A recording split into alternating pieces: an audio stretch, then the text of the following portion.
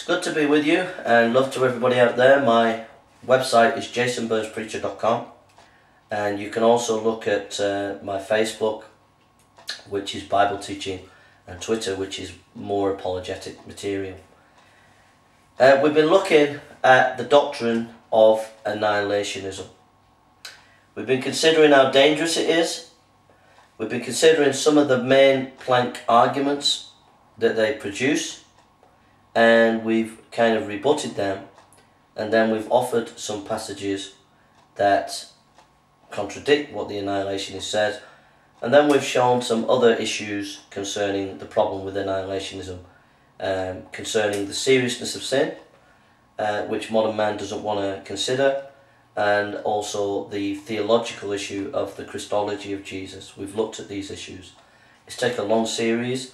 We went into depth about Romans chapter 6, and we looked at that. We looked at two commentaries. One didn't back the traditional view, it didn't go against it, but the other commentary, which was Matthew Poole, substantiated what our interpretation was. So we've looked at a whole ramification. We've looked at a lecture by Fudge.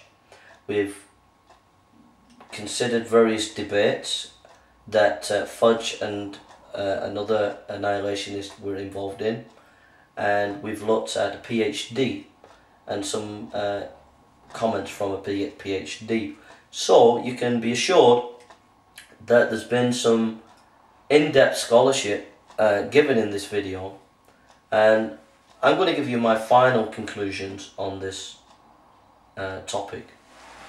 And before I do, I want to pray.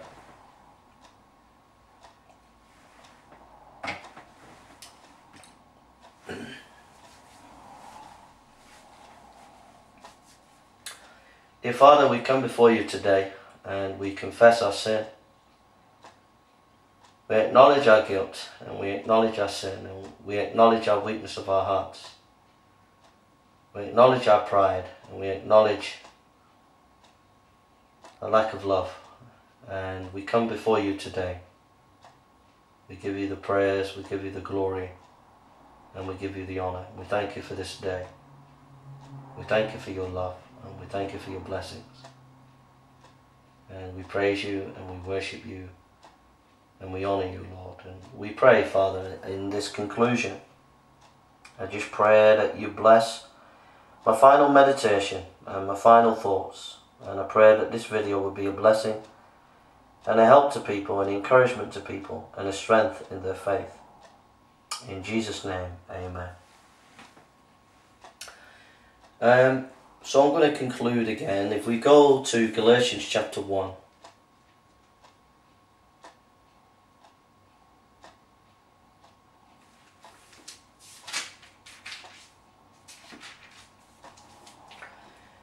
Galatians chapter 1 says, I marvel that you are so soon removed from him that called you unto the grace of Christ unto another gospel, which is not another, but there be some that trouble you, that would pervert the gospel of Christ. But though we or an angel from heaven preach any other gospel to you than that which we have preached unto you, let him be accursed. It said before, so say I now again, if any man preach any other gospel unto you than that which you have received, let him be accursed. For do I now persuade men or God, or do I seek to please men? For if yet I please men, I should not be the servant of Christ. But I certify you, brethren, that the gospel which was preached of me is not matter of man. Paul here warns of the apostasy of the gospel.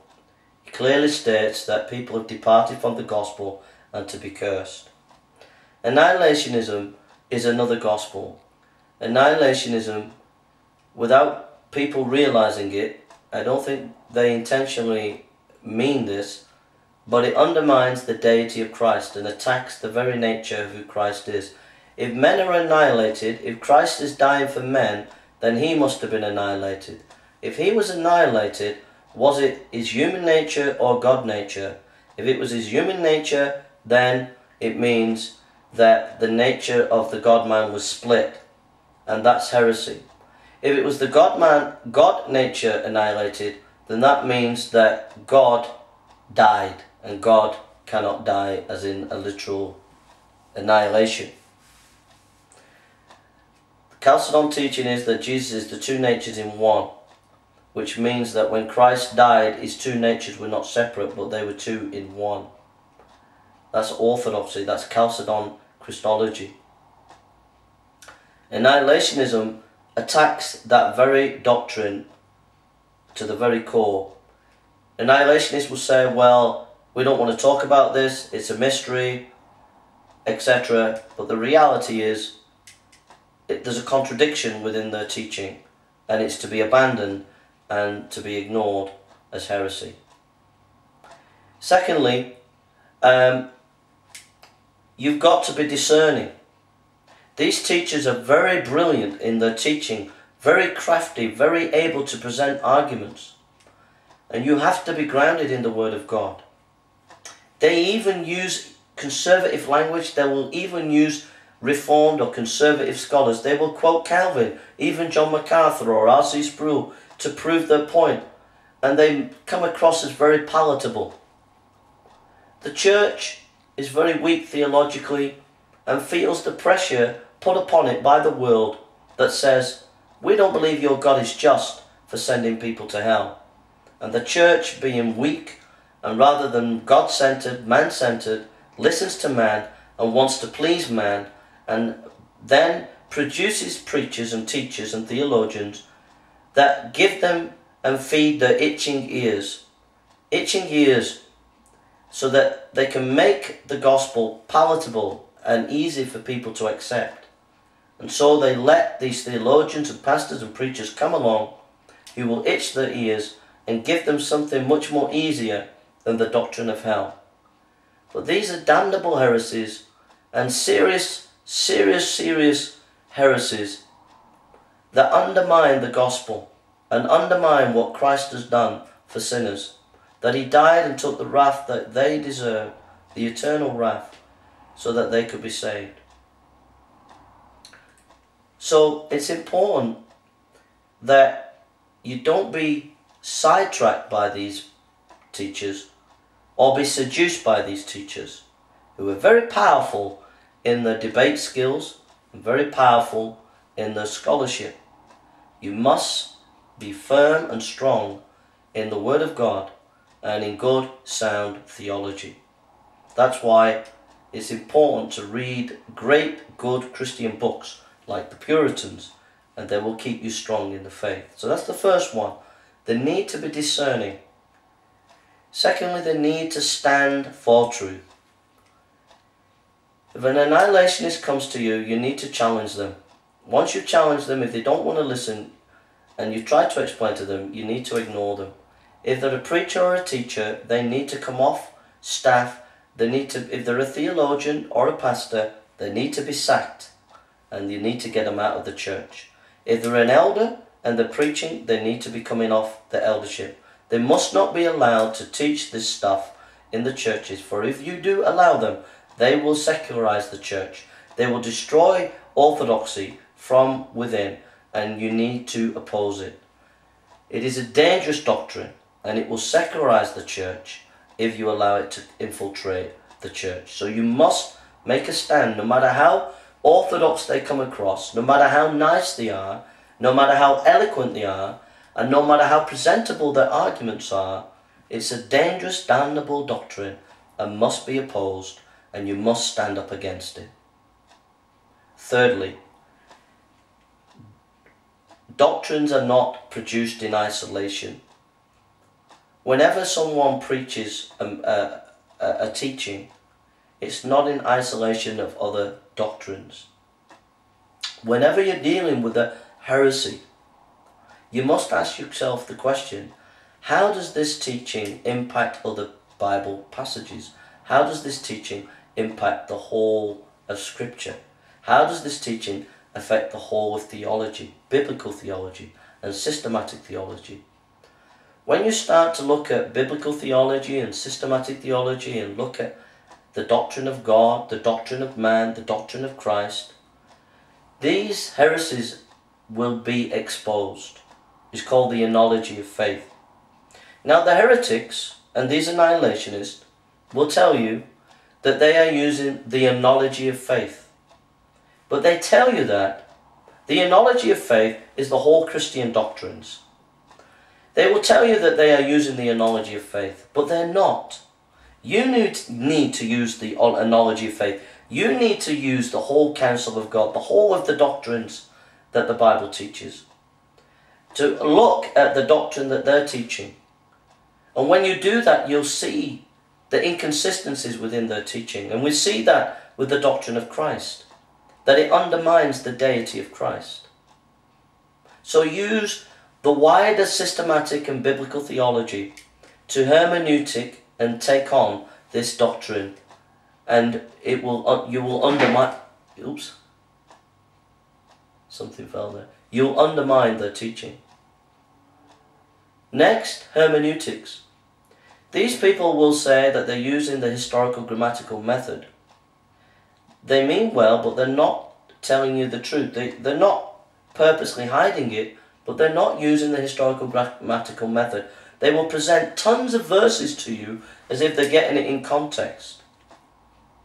But actually, they just have a view that people are annihilated, and they're using that view and then pushing it onto every Bible verse that you look at. So if you was to quote in Luke 16 about Lazarus, they will take that hermeneutic that Bible teaches annihilationism, that men were annihilated, and they will look at Luke 16 and just try to explain it away that it's not teaching about hell in any way, shape or form, about Lazarus, about the guy talking to Abraham, etc.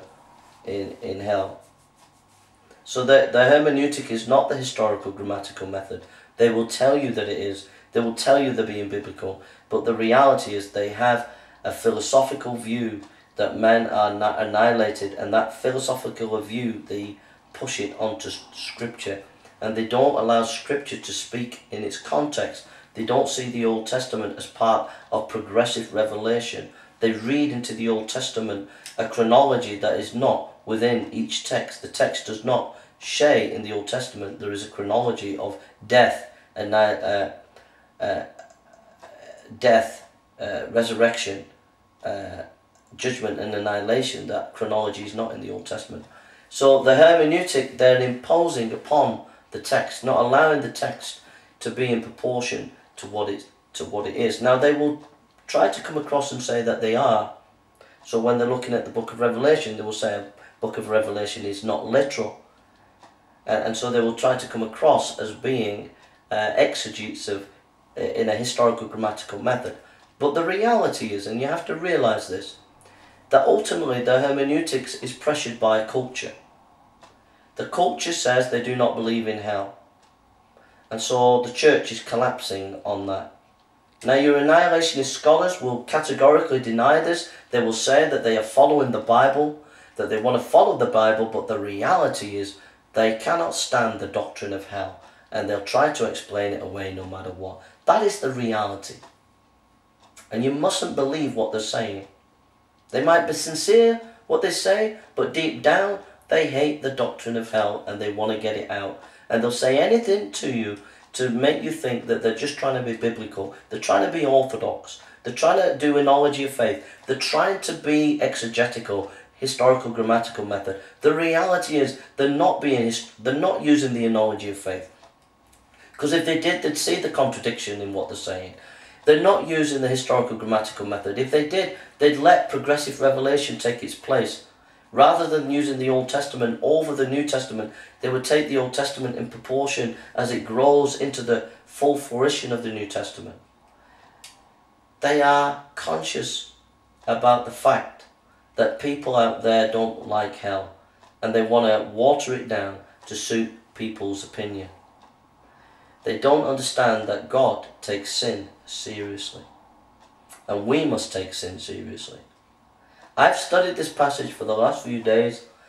I've looked at some of their scholars, and I've grappled with the text, and I don't say I've got it all sussed or all convinced in every way. But I'm absolutely sure that the Bible teaches about hell. I might not have every passage sorted or every argument sorted, but I do think that hell is clear, that there is a doctrine of hell. But I'm not worried about the philosophical argument against the doctrine of hell, because I believe that God is great, and I believe that hell is just telling us how serious and terrible it's going to be for those who reject God. That the wrath of God is terrible, because sin is terrible, and God hates sin. And I believe that Christ had to be eternal. He had to be the Son of God to take the punishment for our eternal sin. And I believe that is logical, and I believe that is biblical. It said, in the beginning was the Word was with God, and the Word was God. And then it says, and the Word became flesh and dwelt among us, in John chapter 1 verse 14, which shows you that the eternal became man. Why did the eternal become man? Why wasn't he just a man? He had to be eternal. He had to suffer for us because he was, and die for us because he's the eternal Son of God, because our sins had eternal significance. And I believe the traditional theology